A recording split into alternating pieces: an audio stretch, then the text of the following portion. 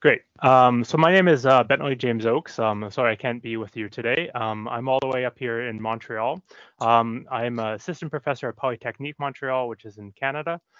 Yeah, I'm happy. I've been having a few meetings with the JPL team. They've done fantastic work on OpenCaesar and OML. For me, I really think that it's the next generation of perspective on ontologies. How can we move it forward and make it work well without dealing with lots of the accidental complexity that we find in some other tools. So I'm very excited about it. So what I'm just going to talk about, it's a little bit of a higher level presentation of some of my past and current work, and I wanted to yeah, just talk about my research thread. And if you want to collaborate or you want some more information, please reach out to me. I'm very interested in how to connect ontologies and digital twins. So what you see here is the big question. There's tens of dozens of definitions for what is a digital twin.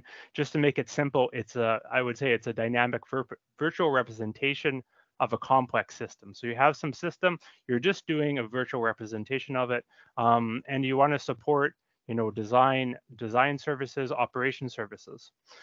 So this is very familiar to any system engineer. One of a very simple digital twin. I've been working with some colleagues from Aarhus University. They have the incubator. So this incubator, you see it, that orange box there, it's just a heater in a box that tries to keep the temperature constant. So if you're incubating an egg or something, so you don't want the temperature to be too high and you don't want it to be too low.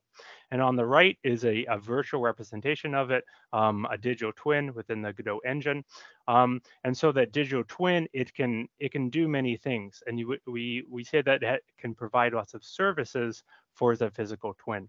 So you can do things like you see the visualization. You can also have optimization to make sure that if someone opens the lid of the incubator, that the temperature is still constant. Anomaly detection.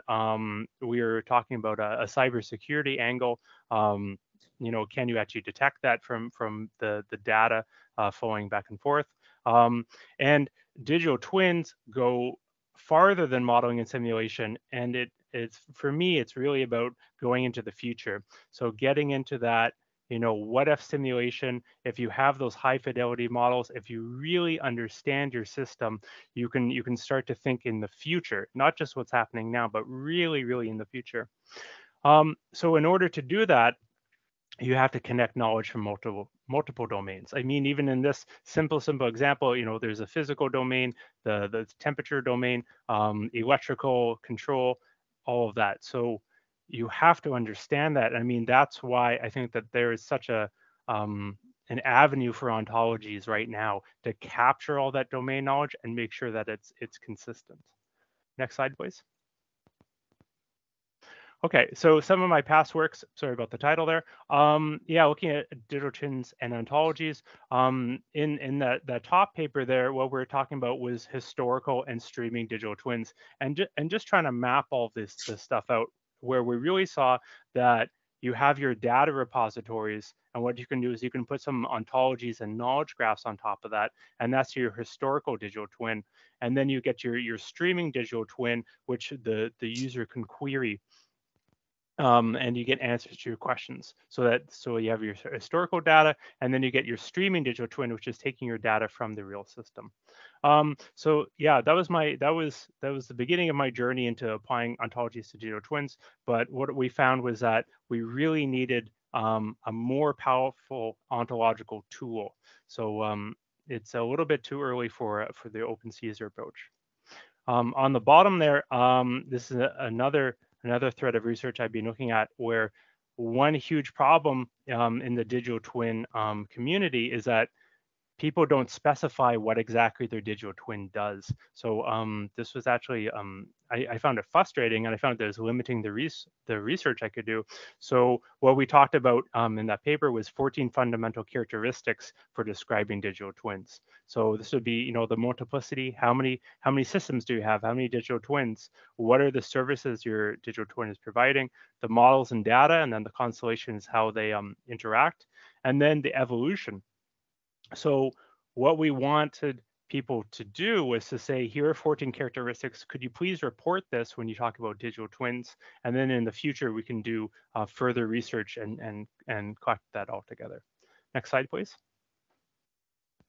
Yeah, so that's getting into my current work, trying to look at, ontologies and say, okay, well, how do we help this reporting? So based on these 14 characteristics, on the left-hand side, you see I've taken OML and I've just done some very simple instances of services for the incubator. So really trying to specify the information. And what we're looking at now is getting this into the DevOps cycle and saying, okay, well, whenever you're updating your system, just provide a textual report on the top and just so that people can read, okay, what is this digital twin about? And then on the bottom, a project I'm gonna start up soon, is really trying to put this into a graphical form and have an interactive visualization so that you can look at that and get a better comprehensive overview of a digital twin and say, okay, well, that's how things relate, and these are the services and the neighbors and the model of the data, and you see that loop with your real system. So that's one project I'm currently working on. Next slide, please. And just my last slide here, just to talk about, it's another research question is, okay, you're building up a digital twin, you're putting all these pieces together, and you have these different domain experts, and it's really, how can we capture the engineering process inside ontologies? So what do you see on the left there, the models and data, and then it goes into anomaly detector, and then you have an anomaly detection service. Well, how do you start to build that up? So what I have in the top right there is just a very simplified example process that I'm very interested in modeling for developing these things and then doing the testing and then doing your deployment.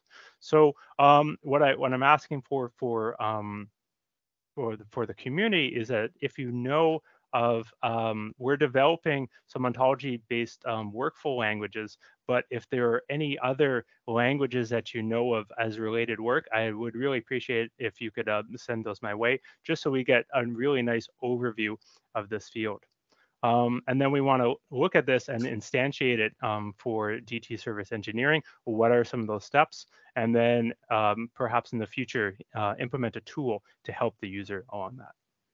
So that's my presentation. Again, please reach out to me if you have any questions or comments. I would be happy to talk with you. Thank you very much. Thank you so much, Bentley.